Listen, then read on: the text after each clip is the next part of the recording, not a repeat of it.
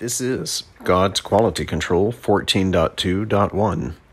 Here I continue my analysis of movies about Jesus, exploring the enormous disconnect between what people tend to believe about him with what is actually written in the Gospels. In this video and the next three, I'll cover the 1977 British miniseries Jesus of Nazareth, directed by Franco Zefirelli. Unlike Mel Gibson's gore-fest Passion of the Christ, which laser focuses on the brutal torments of Jesus' final hours, Zeffirelli's movie slogs through the full gospel story, from the betrothal of Jesus' parents through his birth, ministry, death, and resurrection. And it is indeed a slog. 6.5 hours of glacially paced establishing shots and long, pointless silences, punctuated by some of the most cringe-inducing acting I've ever seen, which is exacerbated by the expectations one might have of the star-studded cast, including some of the biggest names of the day, among them Laurence Olivier and Anne Bancroft. The movie starts off introducing us to young Joseph, Jesus' human stepfather, and Joseph's intended wife, the ridiculously young girl Mary. In line with the gospel account, God very rudely waits until after the betrothal to violate the poor girl. And it is indeed a violation. Even if she were a grown woman, who can say no to the supreme being of all things? Worse, what kind of credentials did God provide to her to prove his identity? I mean, back then it was pretty common for gods to go around violating and impregnating human women. Mary had no way of knowing which God she was talking to, if it were in fact a god at all, and not just some extraterrestrial prankster pervert manipulating her mind with advanced technology. Unsurprisingly, neither the Bible nor the movie mentions any of this.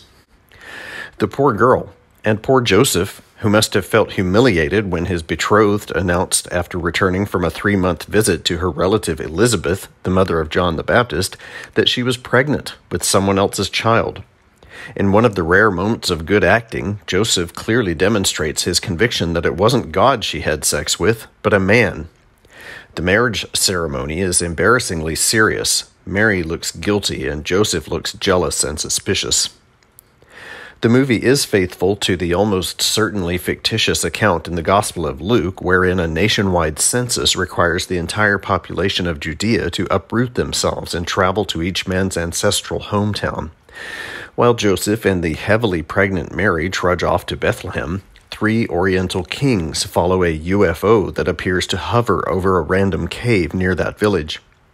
The Gospel of Luke refers to this unidentified aerial phenomenon as a star, which is obviously impossible. Speculation throughout the centuries has it that the object was actually a Chinese spy balloon, but this movie hints at the truth by casting James Earl Jones, the voice of Darth Vader.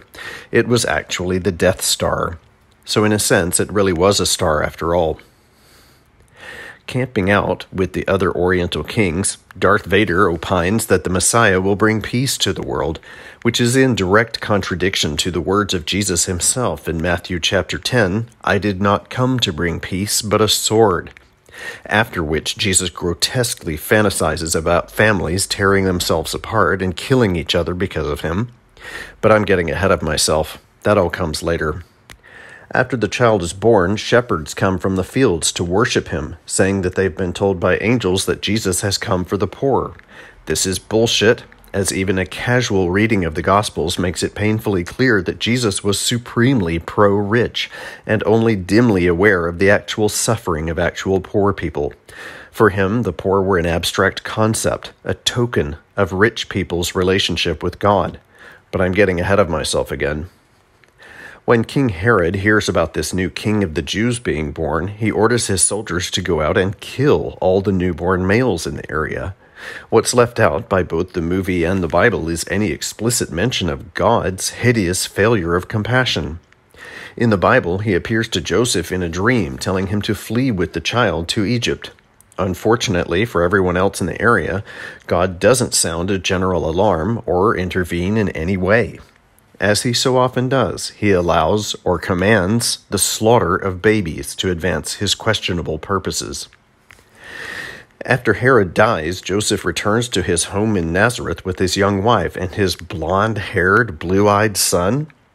As the boy grows, a second child actor, also blonde-haired and blue-eyed, is brought in. I'm not sure whether it actually needs to be said that the Bible never describes Jesus as having a Northern European look about him. One can only imagine Joseph's ongoing humiliation and fury every time he looked at this child who doesn't even look Jewish. Maybe the God who violated Mary wasn't the Jewish God Yahweh after all. Maybe it was Thor.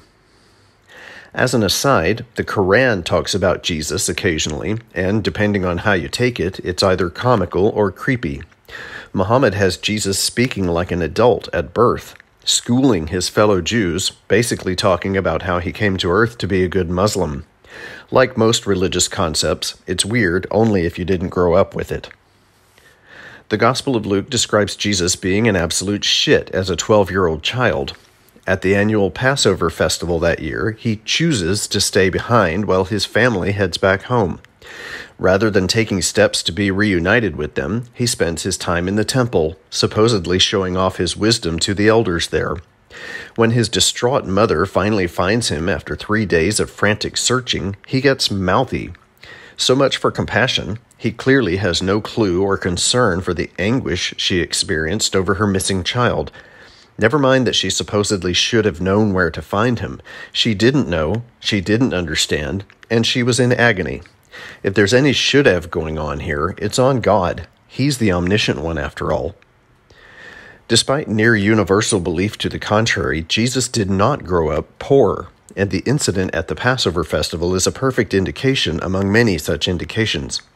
Jesus' family, which included quite a few siblings, made the multi-day trek from Nazareth to Jerusalem every single year. They could afford taking time off of whatever livelihood they had, as well as provisions that they would either have bought along the way or taken with them from an ample household surplus. And although Mary probably didn't eat much during those 3 days she was searching for her son, there's no reason to think that she slept on a bare rock. These were people of means. Jesus didn't grow up poor. His behavior throughout the Gospels is clearly not that of someone who grew up poor, or has even a faint idea of what it's like to be poor. The story skips forward 15 years or so, and we find John the Baptist standing on a rock by the Jordan River, shouting banalities about righteousness and scolding the new king, whose name also happens to be Herod, for breaking the stupid Jewish laws about marriage and divorce. Despite the appalling acting, the movie does a good job of making Herod out to be weak, henpecked by his wife, and lustful for her young daughter. The Bible doesn't go into so much detail, but it does plausibly hint at these points, explaining that Herod promises the girl anything she wants in exchange for a dance she performs for him, which results in Herod being bullied into having John the Baptist beheaded. The movie also introduces us to the Zealots. Although the term zealot is typically used in modern English as a pejorative, more or less synonymous with the word fanatic, the word was originally just the name of a Jewish sect in Jesus' day. They, like many Jews at the time, objected to Roman rule and longed for the Messiah to come overthrow the Romans and set up an independent Jewish nation. The Bible hardly mentions the Zealots at all, while the movie makes them integral to the story.